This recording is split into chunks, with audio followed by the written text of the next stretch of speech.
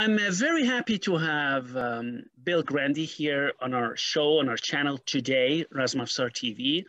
I mean, Bill has been doing HEMA, European Martial Arts, or Western Martial Arts, sorry, for quite a couple of years. And I think first time we met in real was in the United States. And before, I remember when I was in the United States, Bill told me, oh, we already met online on Sword Forum, which was very interesting for me. So welcome, Bill, to Razmafsar TV. I'm really happy to have you here today. Me too. I'm glad to be here. Yeah, Bill, could you just tell our viewers who you are, a bit about your person, who you are? Sure. So I have been professionally teaching historical European martial arts for the last 20 years up until very recently. I had to retire from teaching that just for some family things. But I was teaching at the Virginia Academy of Fencing since about 2000. That's when I first started teaching. And before that, I had been doing the modern day sport of fencing since I was a little kid. I think that probably started that around 1988, 1989 when I was just in elementary school. And I did that for a very, very long time. So when I started teaching at the Virginia Academy of Fencing, I was teaching a little bit of the sport of fencing, but also teaching a fledgling historical program, teaching the German longsword as well as the Italian rapier, which ended up becoming my main focuses. I had done some martial arts when I was younger. I did Aikido for many years, probably 7 years or so. I'm not exactly sure. I had done that throughout basically my youth and teen years, and had done some Kendo for a couple of years while I was in college. But when I sort of stumbled into the historical European martial arts, that's when I really, really just dived right in. The two broad just focuses of mine for as far as the HEMA side of this are the styles that I had mentioned a moment ago, the Italian rapier and the German longsword. So primarily the 17th century style rapier dueling that was seen primarily in Italy, but throughout all of Europe. And then as far as the longsword goes, I studied the Liechtenauer tradition, so the German style. I focus on the 15th century treatises for that. And that also means all of the weapons that are connected to it. So the longsword happens to be the central weapon. That also includes the wrestling that goes with it. That also includes, dagger fighting, armor, unarmored, the single-hander with the buckler, which is the small shield, the spear and pole arms, all of that. So that's all connected to it. Before we go ahead, let me take some steps back, go to sport fencing. I mean, when I was at university here, I studied in Germany and US, as you know. When I was studying in Germany, I took like 2 semesters European fencing. And so I just don't know a lot, but a bit. But did you do, which weapon did you do? Saber, épée, or what did you do? I technically did a little bit of all three. My main focus was the foil. I did foil for many, many years before branching out, and I did do a fair amount of saber for a while. I did a little bit of épée, but that was more just kind of dabbling with it. I never really seriously focused on épée at all. Okay, I mean, when I was at the university, I did épée for 2 semesters, but then please explain me. They told me that foil, I mean, which is very strange because my instructors, normally you go and learn foil first, right? But he didn't like foil, so he was teaching even beginners épée, which is quite strange. But I remember, correct me if I'm wrong, he said foil has rite of passage or something like that, if I remember it correctly, right? The right of way. So that's it. Now I remember that. So what is this? Could you explain, refresh my memory, please?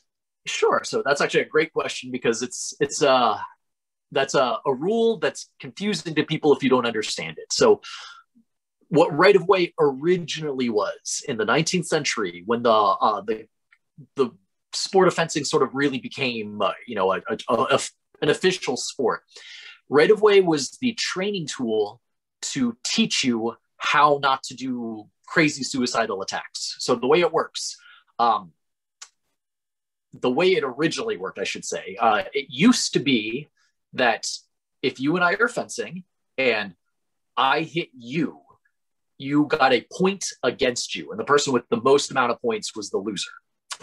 They switched that in modern times to make it easier to understand. So originally, if we both hit each other at the same time, right away was the rule to decide who was more at fault.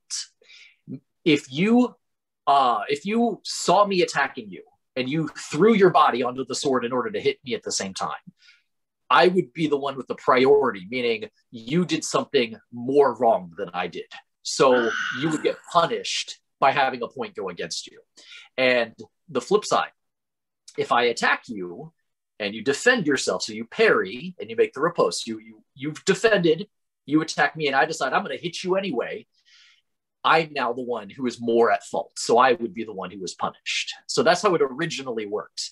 The modern day sport, it's reasonably the same, but the mindset is a little different. So they flipped it around to make it easier to understand. If I hit you, I score, and the person with more points is the winner. And because of that, people don't understand right away, at least outsiders who are watching it don't really understand the point of it. Okay, thank you very much. Because I don't know, last time when I was really doing bachelor's a long time ago. So when you said you did sport fencing, I said, oh, something it was on the back of my mind I wanted to ask. That's the reason I asked. Okay, it's good you asked, because that's a very misunderstood concept. Yeah. Most people think, what's the point? If you both hit each other, aren't you both dead? And it was a training tool originally that just survives into the modern sport.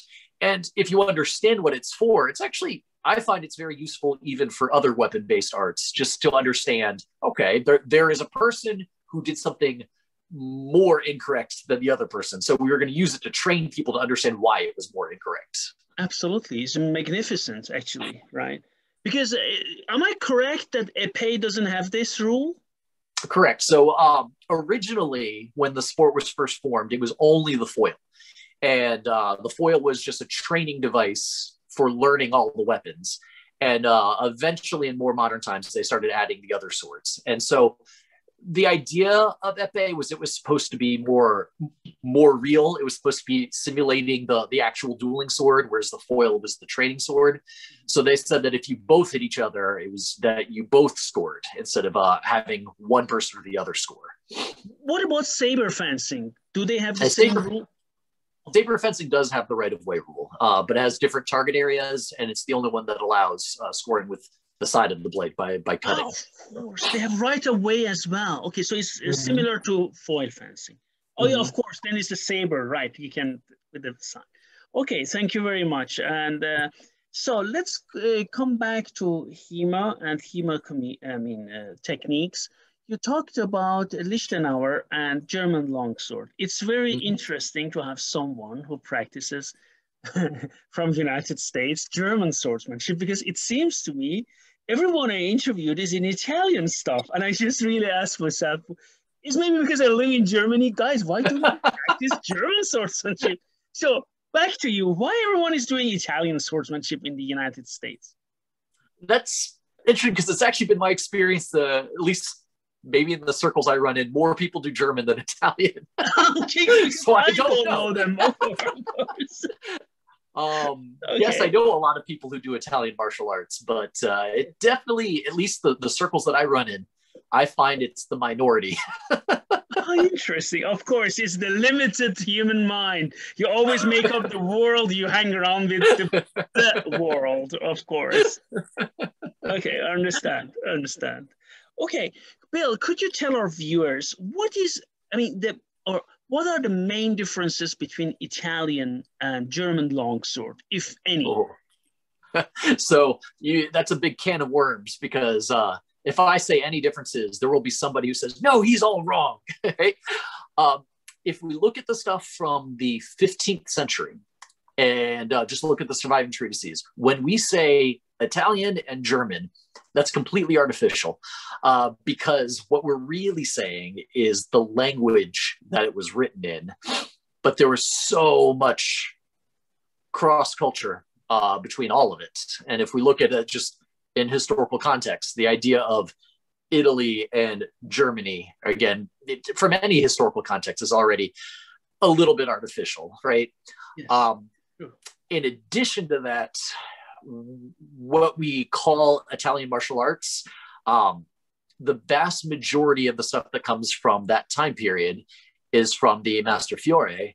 And we know from his life that he traveled all around, that he learned things from different areas. So we don't know that his art was specifically the Italian way of doing it. We just know he was Italian and this is how he was teaching. And likewise, there's a number of other references to the various different treatises and various different traditions that are later in time period that talk about their earlier time periods, such as, for example, what's called the Bolognese tradition today. All of the treatises from that are later in time. They're all from the 16th century, but they reference things that go back to, at the very least, the beginning of the 15th century, if not earlier. And we don't have treatises from that time. So I'm just saying this just so we know, like, the idea of Italian swordsmanship is not really something we can define.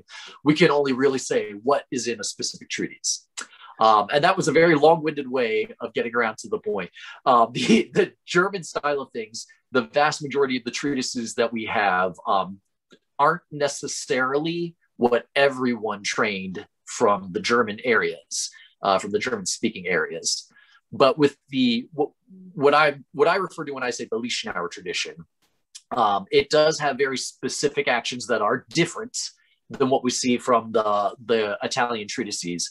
If we look at just the core concepts, though, more similar than not. If you just look at the basics on how to defend, how to do basic actions, you see pretty much the same moves. And then we start seeing almost like if you take a vanilla frosting cake and a chocolate frosting cake. The frosting might be different, but the cake itself is kind of the same.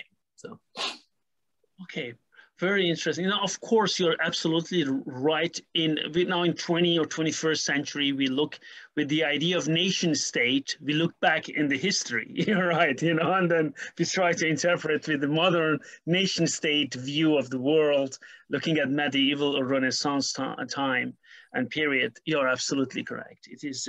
We see it also in Middle East. The same things happen because intercultural exchanges were really, really at a very high level. For example, between Persians, Turkish, Arabs, or Kurdish, many other nations, had lots of, or Central Asians, Indians, and many had contact, Ottomans, and so. Okay, very interesting. Thank you very much. And then, so your favorite weapon, did I understand you correctly, is rapier and not longsword? I can't say that, to be honest with you. Okay, so I just put something in your mouth, right?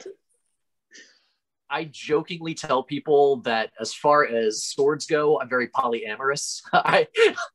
Whatever weapon you put in my hand, whatever weapon you put in my hand tends to be my favorite. If you put a dagger in my hand right now, I'll probably go, "This is my favorite weapon." So, okay, interesting. If it can depend on the day. Generally, I find the Langesmesser, the long knife, tends to be my favorite. But again, it's hard for me to really pin that down. But that's a weapon. The one which is one-edged? Usually they're single-edged. Sometimes they do have a little bit of a false edge on them. Oh, okay. So that it is a weapon that is directly related to the longsword. It was most popular in the German-speaking areas. It is a weapon that technically follows a lot of the same footwork, follows a lot of the same basic handwork, and a lot of the same basic actions as the longsword. Obviously, with some differences because it's a single-handed weapon instead of a two-handed weapon. What do you do with your offhand? Do you put it behind your back, or do you, like in Filipino martial arts, follow the wrist of your weapon hand? It does a little bit of both, and actually, so much like in Eskrima and Arnis, you'll oftentimes see it out in front for the various different grasping actions and grappling and wrestling. But in a lot of cases, it's put on the back hip, very much like what you see in 19th century styled saber. And you see a little bit of both, depending on what types of actions you want to do. Obviously, having it in front means that there's a bigger chance of getting clipped there. So putting behind the back sometimes was a little more popular just to make sure it's out of the way. But if you really like to wrestle a lot, then having it in front definitely works better. Are there any messer which were double-edged? To an extent. So just like in like Bowie knives and things like that, where sometimes you have the primary true edge that's fully sharpened, and then on the back there's a shorter edge that is sharpened. Sometimes you see that. Sometimes you see it where it's completely single-edged. I've seen some examples where the spine goes about 50% of the way is sharpened. And same thing with some of the later period Dussacs weapons like that. So you see a wide range. Okay, and then coming back to Liechtenauer, you said, could you tell us a bit about him and the manuscripts he has, or manuscripts? So as far as Liechtenauer himself, who knows? We don't have any specific hard evidence of who he was, or even if he was a real person. There's the possibility that he was completely made up. But if he was a real person, he was referred to as a grandmaster, whatever that specifically means.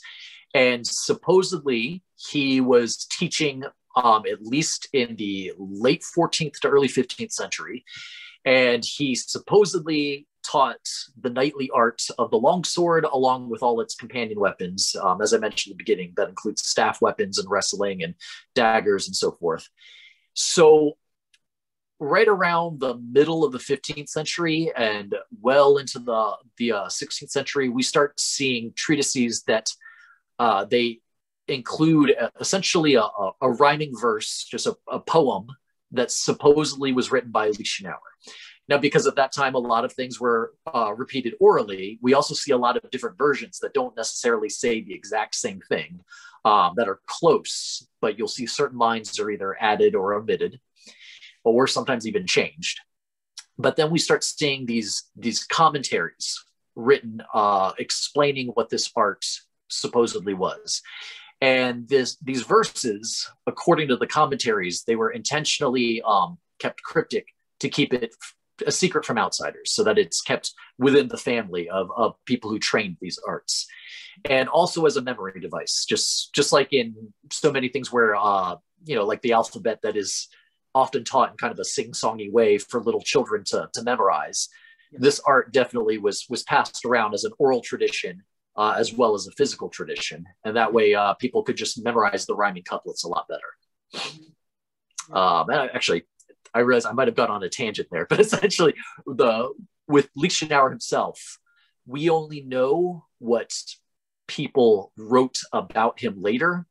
But like I said, it's very, very cryptic. There's not much that we know about him as a person, aside from the fact that he taught these arts.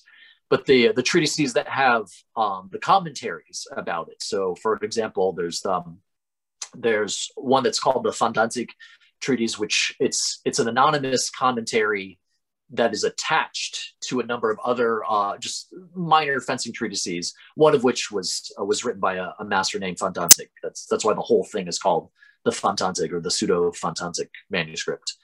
And so there's these attachments of these various different treatises put together. One is the commentaries explaining Liechtenauer's longsword and explaining what the secret poem meant. And then there's various other different elements that explain wrestling or fighting in armor. And there's many of these treatises that all have this commentary of the longsword, and then other things attached to them that are all attached into one book. And when we look at all these various different treatises, this gives us a pretty comprehensive idea of what was being trained at the time that supposedly these masters following in Liechtenauer's footsteps did. Okay, so it was not written by a person called Liechtenauer. These manuscripts are about his tradition, and they report about his way of fighting and teaching. Yes. So it is not like Fiore or like Talhofer then. Yeah, Talhofer probably was part of this Liechtenauer tradition. I say probably. He uses a lot of the terminology and so on, although it is possible he was considered an outsider or something. There's a list at one point in the Paulus Call treatise where there's the company of Liechtenauer, where it's all these different masters just listed, and Talhofer, for whatever reason, wasn't on there, even though Talhofer was definitely alive and teaching at that time period. So some people have theorized that he wasn't liked, but there's honestly, we don't know. It's all speculation. There's a million reasons why he may not have been written on there. Yeah, I was interviewing a colleague on Talhofer manuscripts, and then I learned something because he said, open the book, because I have a copy, and I opened, and it said, this is Talhofer. And then I said, oh, that's him? I said, yeah. And he was holding a flag, and his face, so he said, it's Talhofer. Actually, suppose, you know, and I didn't know that. So I now know what he looked like, at least his face, right? Interesting. Yes. Very fascinating. And the earlier the treatises are, the less sure we are about anything, right? Of course. The only known image of Liechtenauer comes from that Von Danzig treatise I mentioned. And so it's this big bearded man, and he's got his teaching stick, and he has weapons on the wall, and it supposedly is Liechtenauer, but we don't know that. We have no idea if that actually is him or not. It's just claiming that it is. And that treatise was written probably long after Liechtenauer died, if Liechtenauer even existed. So, yeah, of course. Yeah, I understand. It's like many, you know, in the area of sword analysis and research of sword markings, no matter if you're in Iran or you are in Europe, you know, there are smiths and signed their blades with the name of a smith, and then some of them lived over 500 years, right? Yes, absolutely. So, you know, we need, of course, to be careful and not to get too excited about these type of things, right? Of course. You're right.